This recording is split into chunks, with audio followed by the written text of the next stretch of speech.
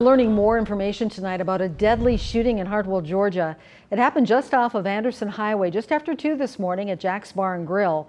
The Georgia Bureau of Investigation says 3 people were shot. One of them died, 39-year-old Robarius Thornton. 2 other people were taken to local hospitals with life-threatening injuries.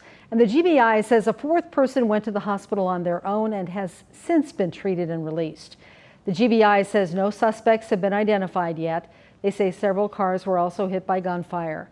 GBI is urging anyone with information to contact police.